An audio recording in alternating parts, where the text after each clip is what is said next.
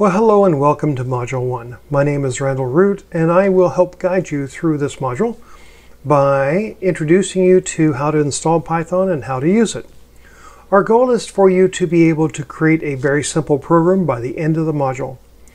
To do that, we'll learn how you make a Python script and how you run that script. We'll also talk about how you can use built-in functions and even create your own simple functions.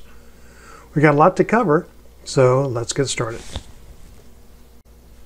Python is a very simple, easy to use programming language that's still very powerful. Now it runs on Windows OS, but also Mac and Linux and other things as well, which also makes it very attractive.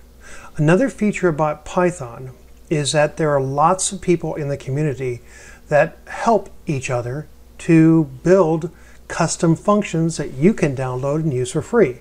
And since Python's easy to use and it's free, and you can make commercial programs or just personal programs on your own, it's a very attractive language to learn.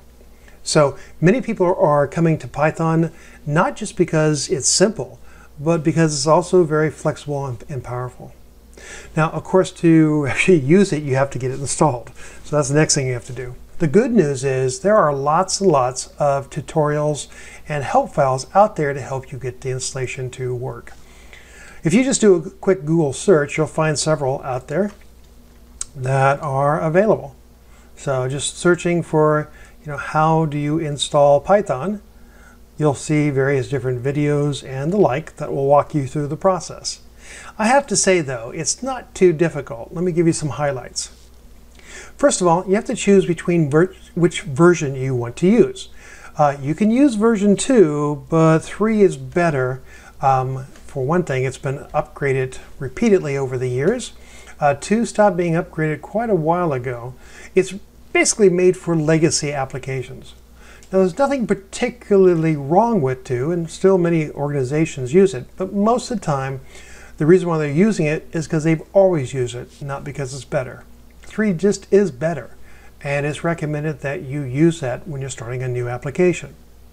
Still, a lot of the commands that you run in 3 is applicable to 2.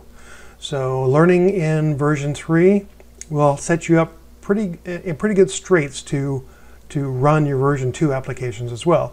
You'll just have to make a few changes to make it work. And again, as we go along, I'll try to point out the key ones you need to know. Now, once you've decided which one you're going to use, and for this course we need version 3, you just need to go out and download it. If you want some more information about it, you can go out to python.org and get information about the different versions. But you can also go out there and just get the installation files and start the installation. One thing to note is that you may actually have Python installed on your own machine. Certainly if you have a Mac, you will have Python installed. Version 2 will be installed automatically on a Mac OS. But some Windows machines also have version 2 installed. If you want to find out whether it's installed or not, you can easily do this check. Just go to the Start menu. Let me move this browser out of the way. Type in the command cmd to bring up a command prompt, and then type in the command Python, either with or without the exe, and then a dash and an uppercase V. The uppercase V stands for version, and I want to caution you, it is case sensitive. When you hit enter, it will show you whether or not Python is running and what version it's using. Now, if you were to type in the wrong command, that doesn't exist, or if Python didn't exist, it would give you this information saying that it's not recognized as an internal or external command. So if that comes up, then Python's not installed. If I'm using a Mac, it's going to be pretty much the same thing. I just go to a terminal window, make sure to use the Python command and a uppercase V. Again, it should show that I'm using 2.710 or something of that nature on my Mac. So in that case, that's because Python or Python exe would actually be running the pre-installed version. If I want to install version 3, and I do, I want to type in Python 3 and then an uppercase V, and that would show me the version Python as 3.7 and then whatever the latest sub number is. So if you're using a Mac OS, what you want to do during this class is first of all install Python 3 and then always type in Python 3 and then use that to work with the third version of Python. On a Windows machine, you just type in Python and it should map accordingly to version 3. Now, if I'm installing Python on Mac, it's pretty straightforward. The Mac OS installation utility is pretty streamlined. But on Windows, there's a few things I'd like to tell you about. Now, in either case, the first step is to go out to python.org and download the installation file. Just clicking on the big yellow button will do it. Of course, I'm running a Windows OS right now, and so it shows me the download for Windows. But if I was running off of Mac OS, it would actually show me the download for Mac. Once I press the button,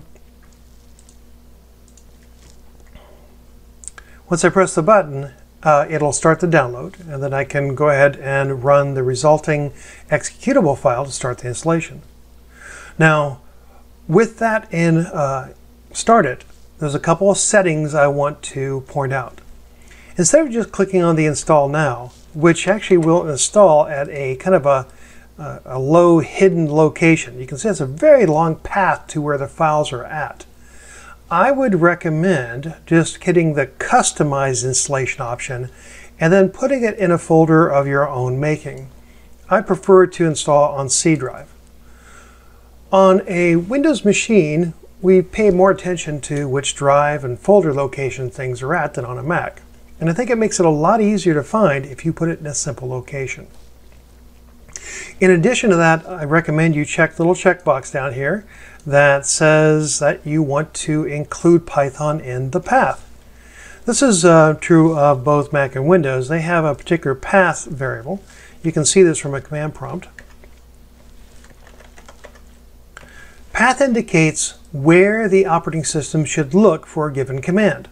So in my case, on this computer, when I type in Python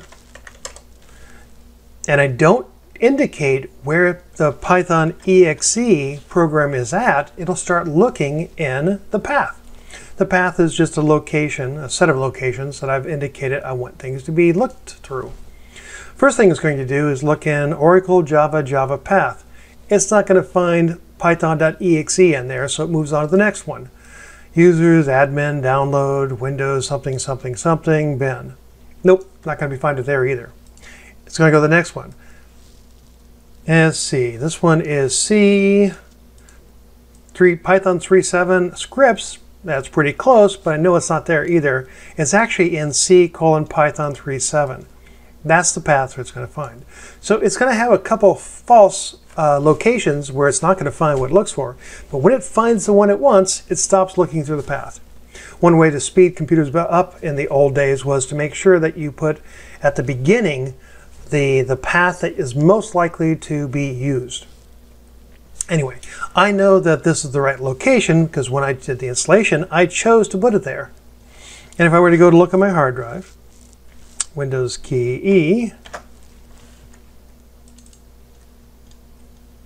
I would find my little folder here and I'd find the Python exe file right there. So what I'm recommending is that you make sure to click on the checkbox to add it to the path. That just makes things certain things easier. And to customize the installation to put it in an easier folder. As I said, on the Mac OS, it's just pretty straightforward. Just let the installation do its thing, and you're pretty much good to go. Now, if you go out on the internet and you look for ways to install Python, you're also going to see options to install using these little package installers. On a Windows OS, we use Visual Studio for a lot of things, and Visual Studio comes with various different package installers that will install Python with a bunch of additional support features. That's pretty cool, but in this class, we're not using those features. I want to keep it as simple as possible. In Mac, it's kind of the same thing. They use Homebrew. And once again, you can download an installation package with a bunch of excuse me, additional software that we're just not going to use. So please just keep it simple and download it as I've shown you here, unless you've already got it installed and working and you don't want to mess with it. That's fine, as long as you take the responsibility for using that installation the way it's set up now. The simplest way to run Python is to open up a command window and start up the Python program. As I've shown you, the easy way to do that in Windows is to go to the Start menu, and then, oops, looks like my browser's covering that up. Go to the Start menu, and then type in CMD. You can also go ahead and use the Windows key R to bring up the Run command and type in CMD as well.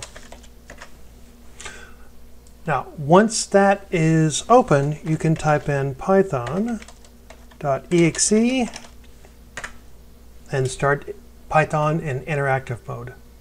If I'm using a Mac, it's almost the same. The difference is that on the Mac, I need to go to Finder, Applications, Utilities, and Terminal App. But once again, you'll be at a command prompt. You type in Python exe, or excuse me, Python 3 exe, or just Python 3, and it'll bring you into interactive mode. Now, in interactive mode, what you can do is you can interact with Python one command at a time. So I will enter in a command. Our simplest command is print, lowercase p. It is a case-sensitive language. I either use a single quote or a double quote, doesn't really matter. Put in some text, close the quote, close the parenthesis, and hit enter. And when you do, it performs the action of printing something onto the screen. Instead of using the interactive mode, another choice is to use an integrated development environment. There's a free one that comes with the Python installation. It's not necessarily the best one, but it's simple to use and it's going to be there. To start using it, you can access the Start menu in a Windows environment and type in idle on the search option. So if I come over here and I type in idle, I should be able to see the idle option, and at that point I launch it. If I'm using a Mac, it's going to be pretty much the same thing. I just have to look under Applications, Python, and then Idle App. Now, from there, I'm in an interactive window, in which case I can type in print, and pretty much do the same thing I did from the terminal window. But I can do more. One of the things I can do is I can create a brand new file and put multiple commands in that file. So I type in the same commands, but I can have several different commands in one file. There's a way of doing it interactively as well, but this is kind of the way we're going to be working with things.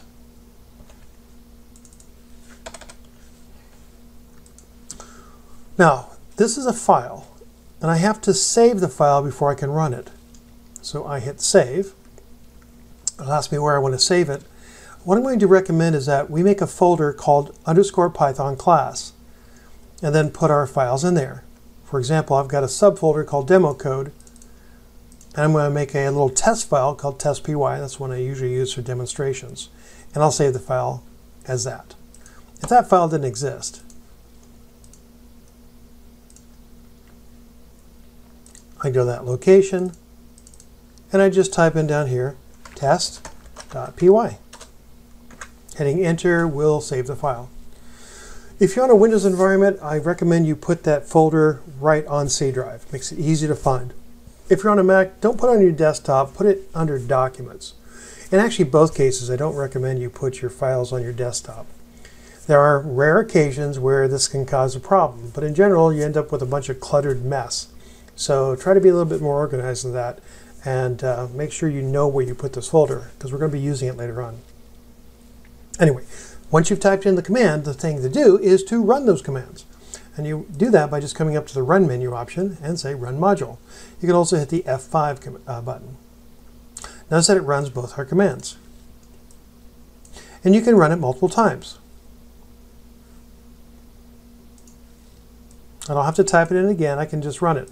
And the nice thing is I can actually go ahead and, let's see, copy and paste, oops, add some code, and run it again, and I can see the changes that have occurred. Now this window does get, this shell window does get kind of busy as you keep running the code. Unfortunately, they didn't put a ability into the shell to clear itself out. But if you close the shell and then you just run the command again, it'll open up a blank shell with just the previous or the current result of your script file. A script file is just a file with Python script in it. That's it. So what we're going to do now is have you do an exercise. If you haven't installed Python, take the time to go ahead and install it. And then open up idle and try to run the print command, just like you've seen here. Note down what it does. What I mean by that is I really want you to write down, like on a piece of paper, or type it into some kind of text editor. How would you describe it to somebody else? What they've learned in education is that humans learn best if we learn by a bunch of different ways. So I want you to be able to talk about something. I want you to be able to perform that something. So perform some programming, talk about programming, read about programming, watch about programming, and write about programming. It doesn't have to be fancy in this case, but just take a moment to jot down how you would describe what it's doing. And when you're done, come back and we'll continue. Go ahead and pause the video and give it a shot. So hopefully that was painless, getting the installation done and getting idle to run your code. After you got both of those going, you just had to write something down about what it did.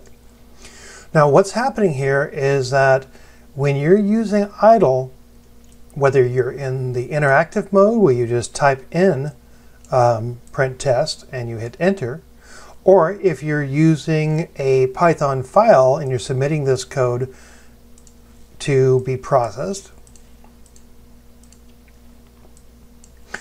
in both of those cases, what's occurring is that the idle integrated development environment is sending these commands over to be processed by the Python executable. It's as if we came over, launched Python, and ran that code. So what you wrote down is just kind of what your impression was. It didn't matter so much what you wrote down as long as you took a moment to just jot down your thoughts. Just pausing and jot down your thoughts.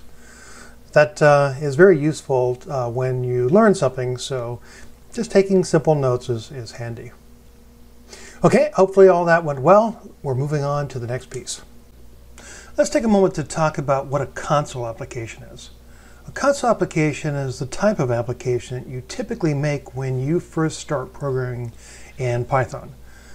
One of the nice things about them is that they're very simple and they're easy to use as well as make. Now, they aren't as fancy as like a windowed application with buttons and drop-down boxes, etc., or a web application with buttons and drop-down boxes, but you can use it from a browser. But once again, they're easier to make by a long shot, and they're a great place to get started.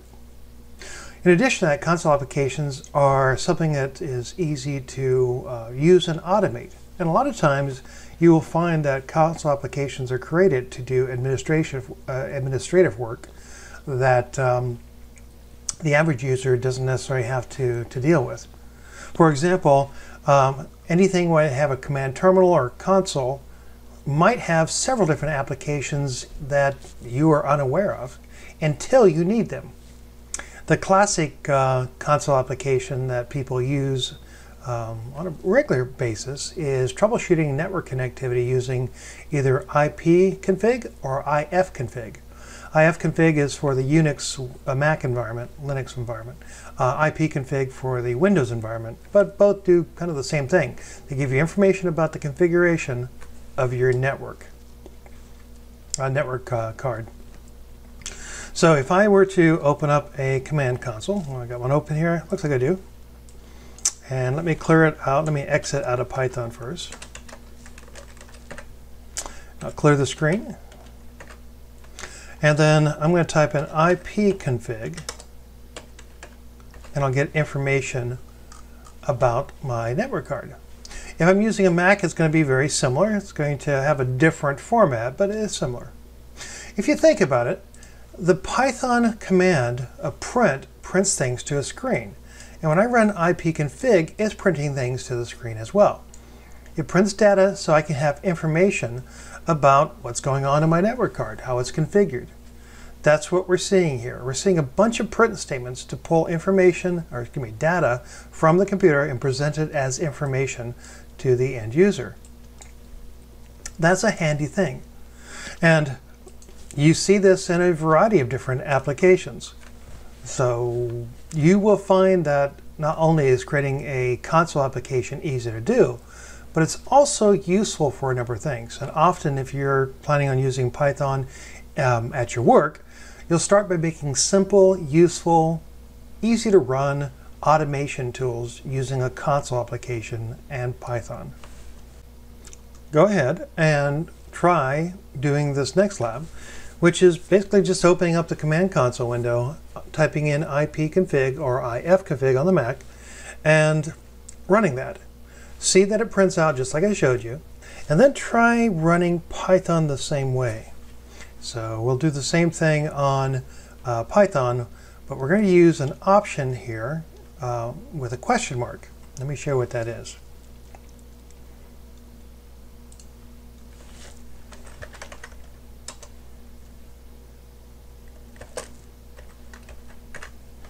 And we'll see how it prints things out.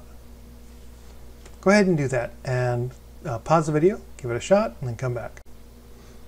Okay, now that you had a chance to do that, hopefully you've kind of clear that what we're seeing here is help information. So Python is giving us information about how the Python executable program works. You can see here the usage is Python, and then anything with square brackets means that it's an option. So the idea is that you can have one or more of these options. One of the options that's going to be important to us is the file option. The file option is how you enter in a Python script file that you want to run. So for example, when we made this file over here under Python class demo code test py, let me see if I can find that.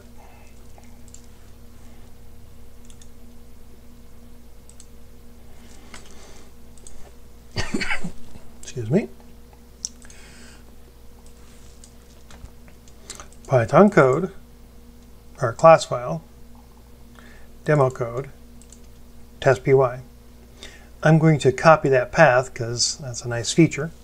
And what I'm going to do is I'm going to come over here and type in Python and then put in the name of the file.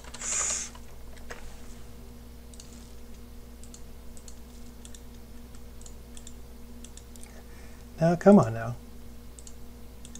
There we go. And what will happen is that when I hit enter, it'll run it. And I would have gleaned that by kind of looking at this set of instructions. Now I have to say, this is not a great way to learn how to run Python, but if you forget something, you can look it up and go, oh yeah, that's how I do it. That is handy.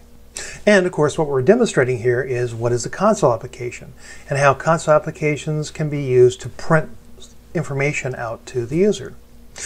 Well, that's it for this lab. Not very exciting, but hopefully you got it to work.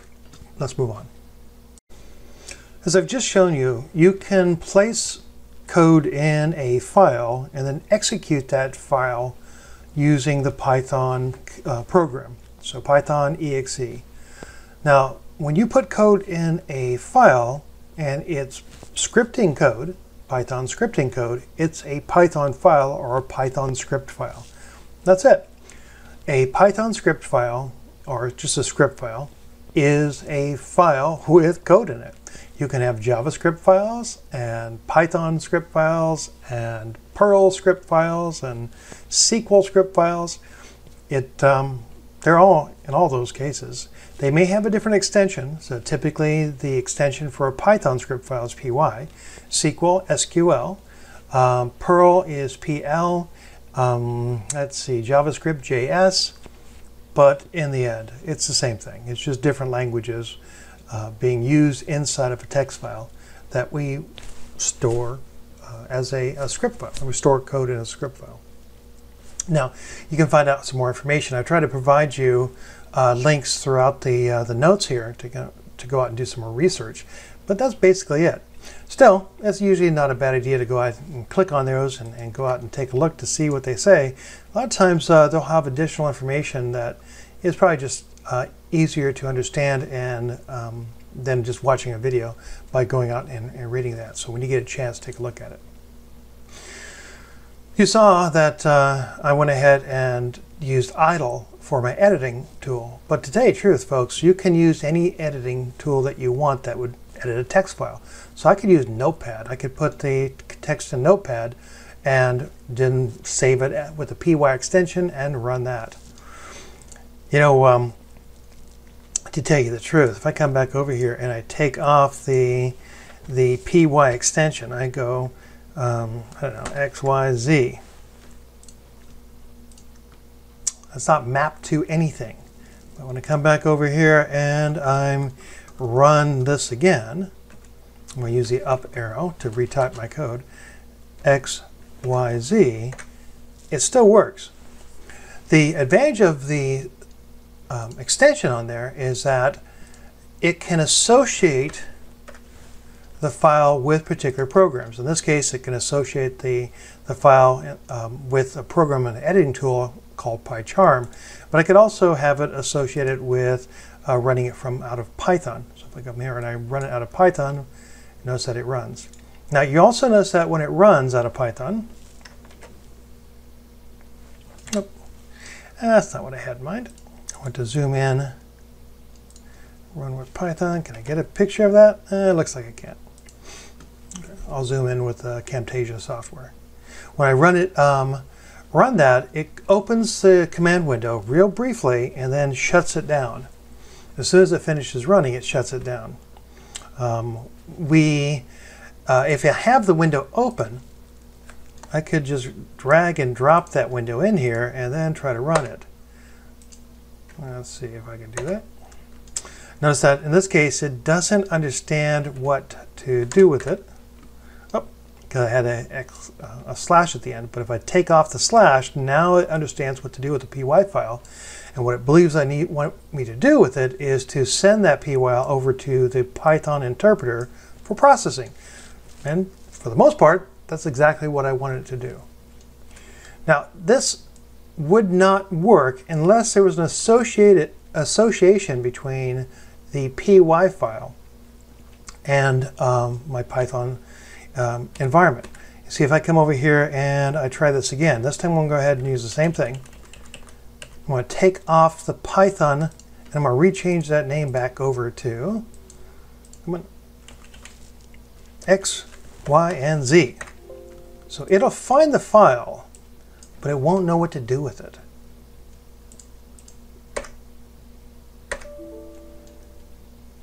This file does not have an app associated with it for performing the action. Please install an app, or if there's one already installed, create an association. So that's what's going on with that. Now, if you're using a Windows machine and you cannot see the extension, make sure you come over here and click on the File Name Extensions checkbox. On a Mac, it's similar. You just have to go find it. I can't remember where it is off the top of my head, but a quick search on Show File Extensions on your Mac, you'll find it. As a possible potential developer, you really need to understand and see the file extensions. You need to get up to a different level of user. Now you're actually going to start making the programs that people use. So make sure that you show those extensions. They're handy to know about, and hopefully this example kind of showed you why. Of course, what we really want to get into is the actual programming piece. So let's talk about programming. The programming basics that you need to know are that programming is the act of telling the computer to perform actions, typically on particular pieces of data. So a piece of data would be something like a person's name or a phone number. It could be something like the word test, like we used just a minute. And the operations could be something like print the word test to the screen. Now, when I tell the computer to perform some kind of action, That is a statement. I use a programming statement to do that. And programming statements will consist of a single instruction to the computer. I want you to do this. In addition to programming statements, you will have things like comments. You will have namespaces. You will have sometimes directives. So a program will consist of data and operations, and those operations are usually performed on the data by telling your computer to do something in a statement. And in addition to that, you'll have comments, namespace, and directives. Comments are just little notes for the human to look at. It helps the human understand what you meant to do, what you're trying to accomplish. It also helps you as a human to go back and see your comments about what you were thinking of at the time. Namespaces are a way to organize code. It'll be best to kind of for you to understand how they work when we get to using them later on. But let me just put it this way. You can actually take your statements and group them together into something called a function. So if I have a set of one or more statements that I group into a function, I could call my function print menu. But you might make a function called print menu as well. If we were to try to combine our two programs together, how would we solve the fact that we have two functions with the exact same name? Well, we could do so by adding on a namespace. Much like your own personal name may be similar to somebody else's, so there could be two Randalls in a particular group of people. My last name and their last name is probably different. And so if we have that additional part of the name, we can distinguish between them. Directives are something that's not a programming statement per se. It's a statement that gets sent to the computer to perform some additional accessory action to your program or for your program to run effectively. So an example of this would be, I want you to import some code from another file so I can use it. So I might go through and indicate where that file is, what that file is, so I can go grab that. You're not actually telling the computer to perform an action that's part of the flow of your logic, the things you're trying to accomplish, the actions you're trying to accomplish. Instead, you're just giving it a directive, oh, and please go get this and do that kind of on the side while we continue, or just before we continue doing the actual logic of our program. Of course, the main piece that you work with is the statements. And the statement, again, is one instruction. And the statement is going to be made up of one or more keywords. Sometimes we'll use symbols. Sometimes the keywords or symbols are referred to as tokens. So if you ever hear about that, that's what they're talking about. And you can have one or more tokens or per statement. So here's an example of three little statements. This statement is x is equal to 4. So that's one statement. Y is equal to 5. That's another statement. And z equals x plus y. That's a third statement. All of these are statements that tell the computer to perform some kind of action. Now, you must remember that the computer is, although fast, not very smart. So you have to be quite clear about what you want the computer to do. That includes saying when you're done with a statement. In some languages, and many languages, what they do is when you're done with a statement, they will put a semicolon at the end. So right at the end of each statement, they'll put a semicolon. You can do that in Python, it accepts it, but it's not required. And what is required is for you to enter in some kind of indicator, and the indicator is normally a carriage return. One of the things that makes Python a little bit easier to type, and perhaps even a little bit easier to read, is the fact that it kind of flows logically by using these carriage returns. So x equals 4, carriage return. You hit the enter key on your keyboard. Next statement, y equals 5, carriage return. That's the next statement flows is to z equals y plus x. Carriage return finishes up that statement, you're done. Now, you can put semicolons in, and it's I think it's useful on occasion. Certainly, it's mandatory in other languages. Like if I program in C#, I have to put a semicolon there. If I'm programming in the SQL database language, depending on the database product, it's mandatory as well. Oracle, it's mandatory. MySQL, it's mandatory. Microsoft SQL Server, not mandatory. So it really is going to depend on what language you're programming in as to whether or not they have a visible statement terminator, or an invisible one like the carriage return. It's still there, but carriage returns are invisible. Anyway, you will see that sometimes in my demonstrations I will have a semicolon there just to show it can be done. But it's not considered the appropriate for the Python faithful. You will find that this community, the Python community, is very passionate about programming, and that's fun. It's also, you know, useful because they also are very passionate about helping people and getting people involved. However, the downside of that is sometimes people will be a little upset if you actually put in the semicolons, which are optional, have always been, that you're not being a purist. You're not really understanding how Python works. To tell you the truth, it doesn't really matter. That's my opinion anyway, but to them, it does. So my recommendation is, if you're in an environment where it matters to people, don't put them in. Don't put in the semicolons. If you're in your own environment and you think it's appropriate, put them in. Try to stick to, in one script, in one file, try to stick to either using semicolons to terminate the statement or not. And then when you go into another script, you can change your mind. But try to be consistent within a script, and it's probably best to be consistent on a particular project you're working on as well. Consistency in programming is a real boon long term. Another thing that's a real boon or benefit in a program is the appropriate use of comments. Now, comments, as I'd mentioned, are notes that the human can read. And it's really quite simple to create a comment. You just type in a pound sign in this language, and then some kind of note to yourself. It's never going to be ran by the computer, so you can misspell it, you can punctuate it, you can type it uppercase, lowercase, whatever, any way you want. It's really just a note. Of course, you should make it so it's legible, but it's just going to be a note to the other human. In this case, this is just a standard inline Python comment. The idea would be that when I write a little bit of code, I might add a comment in there to tell me something about that statement. For example, if I'm using the 2x version of Python, you don't use parentheses. You just type in print, no parentheses, with test inside in either double or single quotes. That would be a note that I might leave to myself or to a student.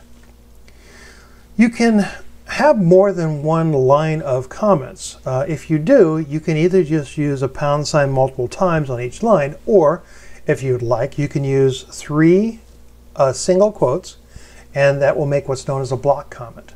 A block comment allows you to make a comment, multiple lines of comments, so you can read it more. Like here, I've got a little comment that says both these statements are commented out. Commenting out means I've highlighted and put them in a comment. Commented out for testing.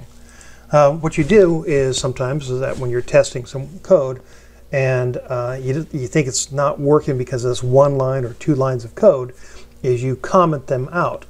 You put them behind a comment, and then they no longer run, and you can see if the problem goes away when those lines of code are commented out, then that was probably where the issue was. So this is just a note where I've actually said everything between the first 3 quotes and the last 3 quotes are to be considered a human readable comment.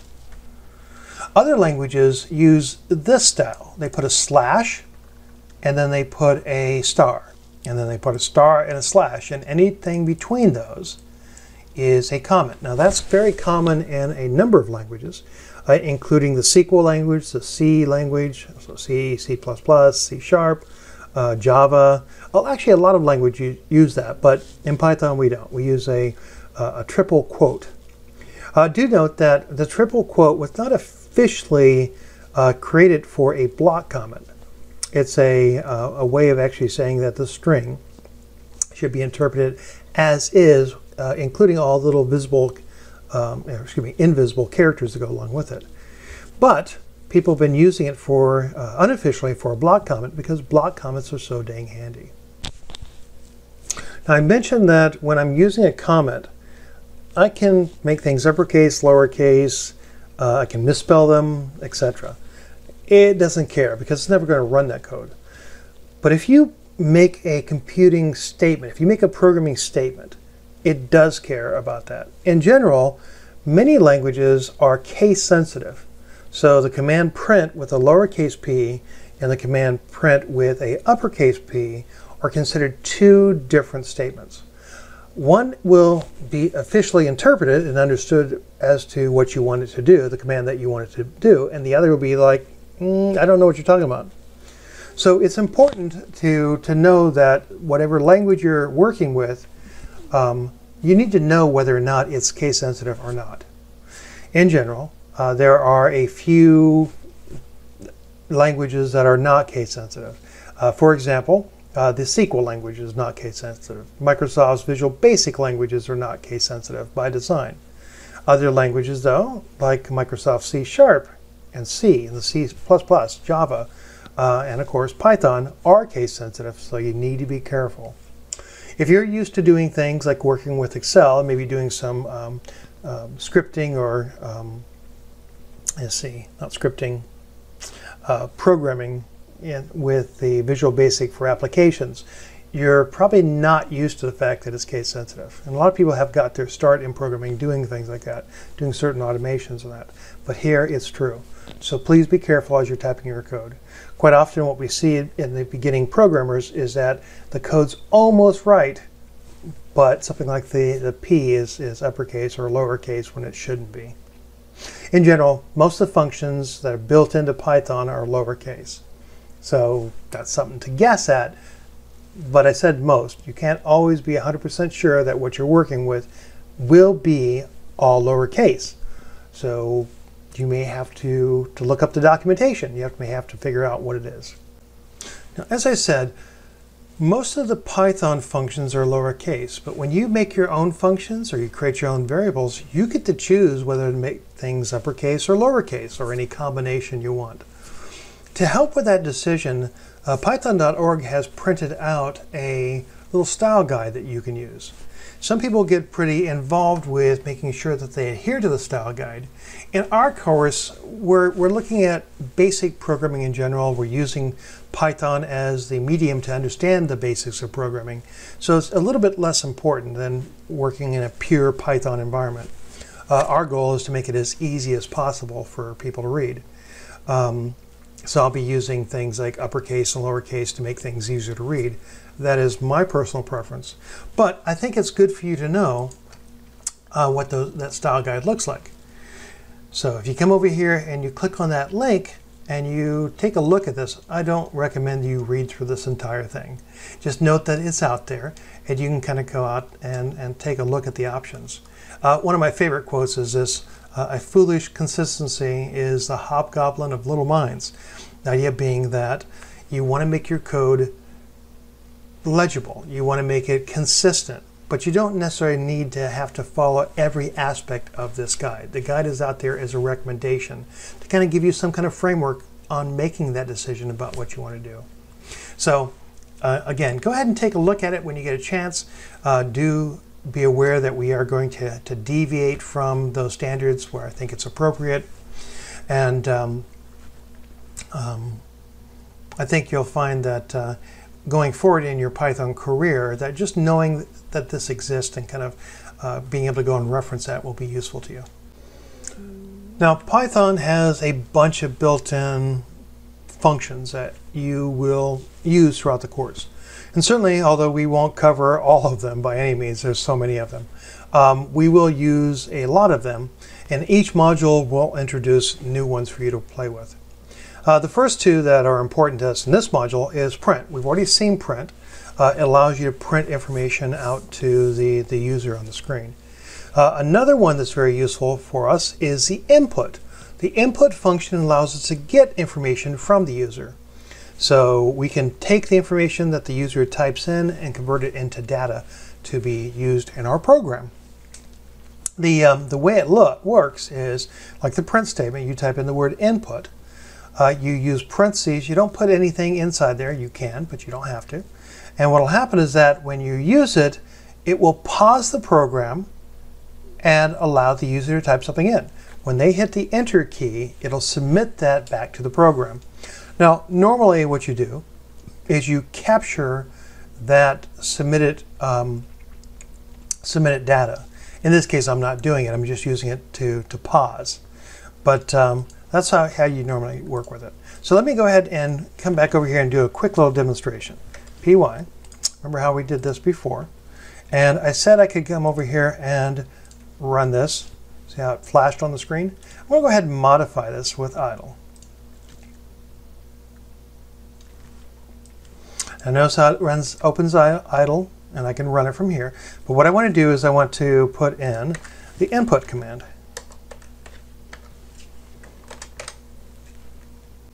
Now once I type the input into the script file, I'm going to go ahead and run the module. It says run module, run script, same thing. Code module is another word for a script file. So you can see that there's a flashing cursor there, and if I hit enter, it will come back with the 3 chevron there. If I go ahead and put in print,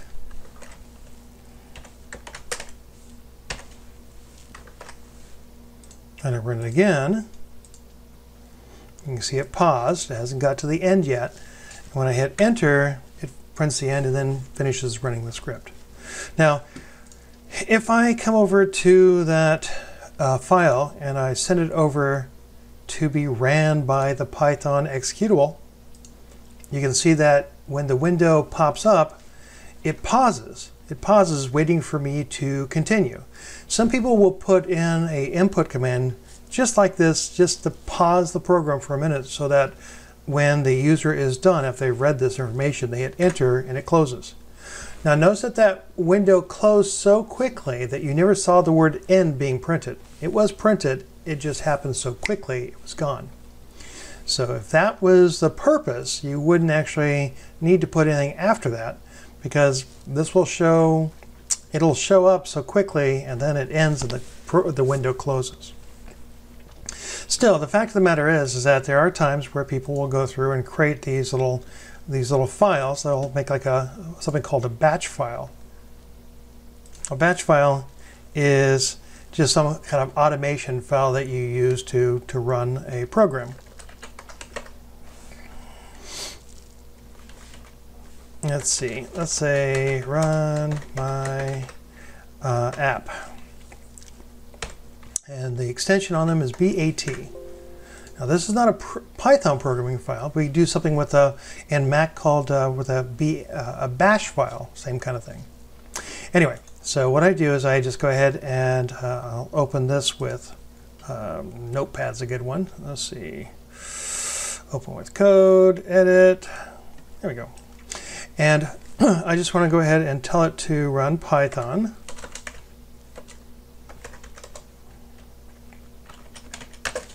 And then the name of this script file. You may remember how we did that from the command console. Well, basically what this does is when you double click on the batch file, it runs the Python exe and sends over the file for processing. And then it starts up, it pauses for a minute, and then when I'm done, I just hit enter. And it moves on. Oh, come on.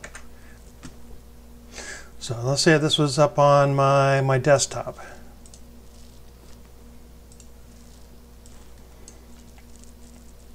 And I just double clicked on that. It would bring up the window. I hit enter and it's done. And that's the way people will set up kind of automation on their computer. So they'll have a Python script file, and they may have a batch file or bash file to launch it. One thing good about this is I could actually go ahead and launch multiple types of applications with this. So I could actually launch something called a SQL command mode and send that a script file for processing after I get this one up and running. It's a very powerful feature, and you can see I'm in SQL command mode now.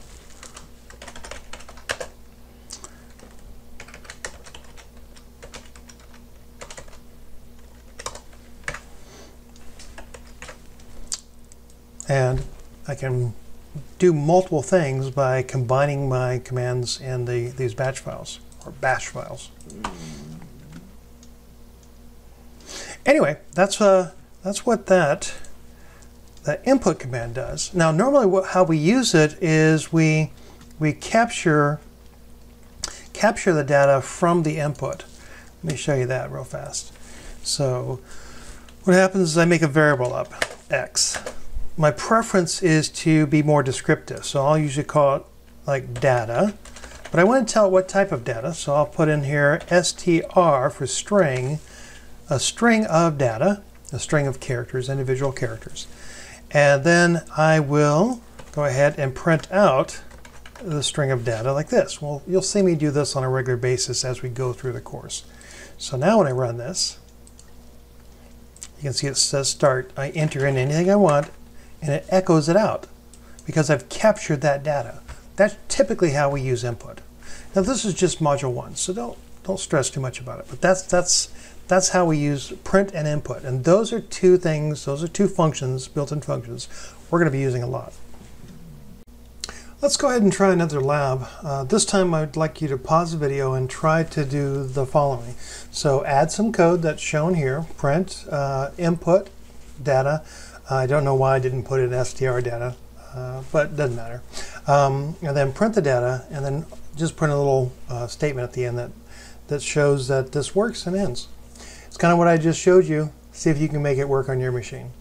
And then once you got it working, just write down what it does. Again, just pause, take a minute. It doesn't have to be really fancy. Just kind of make a little note about what it does. Write a little note to yourself. Okay, I'll let you pause the video and do that, and we'll get started again.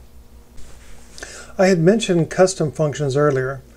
So print and input are both built-in functions, but you can make your very own. A function is a collection of one or more programming statements. The idea is that you have statements that you want to run as a group. So you type out the statements, you test them, and then you wrap the statements into a function. The syntax for doing that is to define the function, come up with a name. You can make up any name you want. There are some things that you should avoid. You should not put a number first. You should put letters first. The standard Python convention is for it to be lowercase with underscores between each word, like demo function, demo underscore function. That's not my preference. My favorite preference is to have a combination of uppercase and lowercase. And as we go through the course, you may see some of that, just to kind of give you some exposure to it. But the standard Python convention is to have it lowercase, or snake case as they call it. Got these little lines, and they dip down and then they come back up again, little snake casing. You put in parentheses, and then you put in a colon, and after the colon you put in your one or more statements. Now it's important that you indent. The indentation can either be like 2 spaces or 4 spaces or a tab. Whatever you choose, you need to be consistent. The standard is 4 spaces. I often don't put 4 spaces in my notes because it has a tendency to kick it over far enough that I need the extra room. But certainly there's nothing wrong with 4 spaces, or even 6 or 8 spaces, and 2 is just fine as well. Whatever you choose, though, you need to be consistent in that script. So I know that these 2 print statements are part of the demo function because of the indentation. If you wanted to, you could put a little note at the end of your functions. This is not a recommended practice by the Python standards, but it certainly makes things easier to read for some folks. So if you find it easy to read, to have a little comment there, that's perfectly fine. You can just put one at the end. Now, once you've defined the function, it doesn't actually do anything until you call the function. So the way you call the function is you put in the name, not with the define keyword. You just put in the name of the function. You put in the parentheses without the colon, and that calls the function. Now, don't worry. This is just an introduction to what a custom function looks like. We're going to get into much more details about this later on, and you'll get really comfortable with using it. But I just want to give you a kind of a heads up about what a custom function looked like. This is one. So if I were to take this code and copy it and put it in a idle window,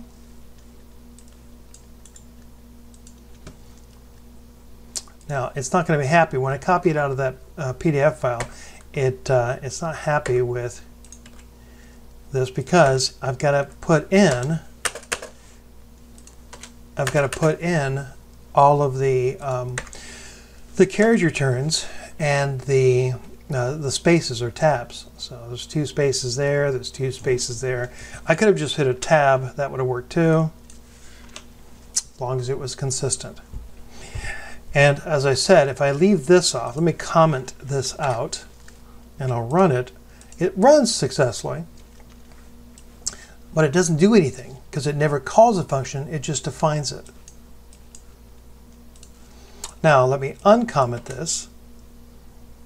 This will now call the function after it's been defined, and it runs those statements. So that's what a custom function looks like. And as I said, we're going to work with functions quite a bit as we go forward in the course. You'll become very used to them. I just want to give you a quick look at what a custom function looked like. Now you may have noticed that the function has these invisible characters, the spaces that form the indentation. And the fact that the function ends is commented out on my code, but certainly that's not necessary.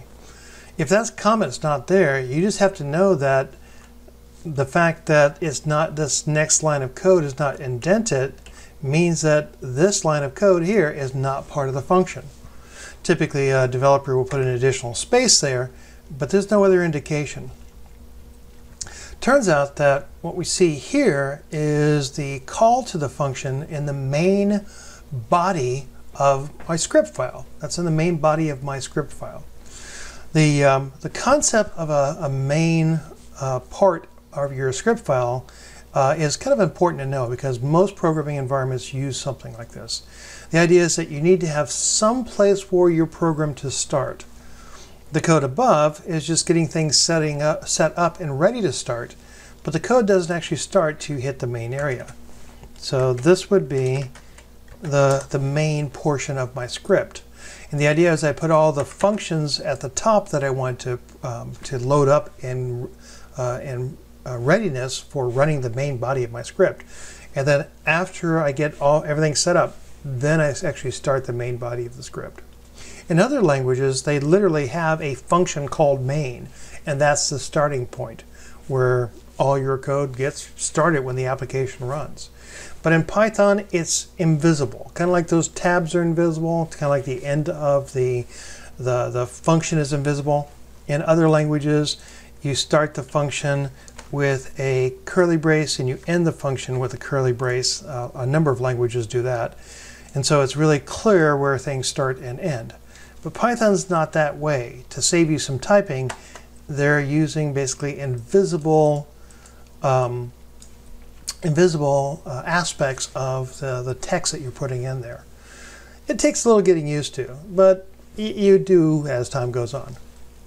Notice that, again, in this example, the function loads into memory, but doesn't perform any action. Then when it gets down to the next part of the code, the main body of the code, after things like the functions have loaded, it starts performing actions. First thing it does is print. Then it calls the demo method. Now notice in this case I'm not using underscores. Again, that's a personal choice. So I'm using the standard that other languages use. When it calls that demo method, it jumps up there, it runs through the first and second statement. And when it finishes running that, it jumps back to where it was called and continues on. So we start in main, we print out the print statement, then go to demo method. It calls the demo method, it jumps up to the demo method, runs those two statements, jumps back to our print statement here, and then ends the main script. There's nothing indicating where the end of the main body of the script is, but that's where invisibly, that's where it's going to be, where the last command in that main portion of your script is. Everything else should be loaded up before that. And I'd like you to try this other lab. What I want you to do is, oops, I see there's a mistake there, I'll have to fix that. I want you to create a Python script file, an idle, for lab 1-4 in this case. And then type in that code. Go ahead and run it and see if you understand what it does. After it runs, just make a little note again. You're practicing the art of reading about something, trying to understand it, trying to perform the action, and then noting down what it does. Trying to get all the little avenues of your brain working so that you can really get a deeper understanding of your knowledge. So give it a shot. Go ahead and run that and make a note. And when you get done, go ahead and restart the video and we'll move on to the next topic. Well, it looks like the next topic is actually our last topic in this module. It has to do with script headers. Whenever you're writing out a script, it can be really quite complex. And a very common thing to do in the real world is to leave a basic note about what the script is and what it does. So a script header is just a comment at the beginning of your script. And typical things you put up there would be the name of your script, just the title. If somebody renames the file, you can at least see that the old title used to be. A description, just a brief description of what it's supposed to do. And then some kind of way of logging changes to your file. One of the things that you can be pretty sure of is that once you write a piece of code, unless you stop using it, you're probably going to need to make some changes to it over time. And if you're not making changes to it, your coworkers may be able to. A very important aspect of programming is to make sure that you note when you make changes. It's really pretty easy to do. Unfortunately, many people don't, and you will find out as you become more experienced in programming that that is a major flaw. You really need to practice doing this. So a change log would consist of usually who made the change, when they made the change, and what change they made. So I would say, okay, well, at first I just indicate that I created the new file. And that would go at the top of my script. So I just make a little area up here to make it look pretty. I might put in some fancy things, but all I really need is just a couple lines of comments. So like the title, and let's see, description, and then my change log. And I just type that in. Now, if I want to make it look pretty, I can, put extra lines in there, etc., but it's not necessary. And you also will see people just put in the triple string up there. That's fine too. It doesn't matter. It's just a comment to let you know what's happened. And if I come back and I change something, like I come back and I add in an aspect to it, I should make a note of that. Like in this case, it shows that the next day I came back and I modified the script to add capture of the user input. That is a script header. It's an important concept when you're learning a program. And certainly in this course, I'm going to ask that any time that you turn in work, it has the script header at the top. That's going to be mandatory. Well, as you've seen, our first module was jam-packed. We had a lot of things to talk about. We talked about what Python is and how you install it. We talked about how you run a Python program and how you make a console application, what a console application is. We talked about what a script file is and the basics of programming. We talked about coding standards and where you'd find more information about Python coding standards, and also how we would to comment out things in your program, what the main body of the program is or script is, how you make your own custom function, and what a script header is. I'd like you to think about those things. In fact, it's really a good idea to just, again, try to answer these questions. Take a moment to write out what the answer is to these questions. Just another way of putting it into your brain. Think about it this way. Think about this exercise as if you had to be in an interview or you were telling a coworker about what you've learned, what would you say if they ask you these questions? Once you have this down, once you be able to answer these questions, like if somebody asks you them, you're pretty good to go on to the next portion of the module, which is actually looking at how other people talk about these topics, reading about different aspects of these topics on the internet, reading the textbook, and of course doing the assignment for this module. That should prepare you very, very well and allow you to move on to the next module, and I will see you there.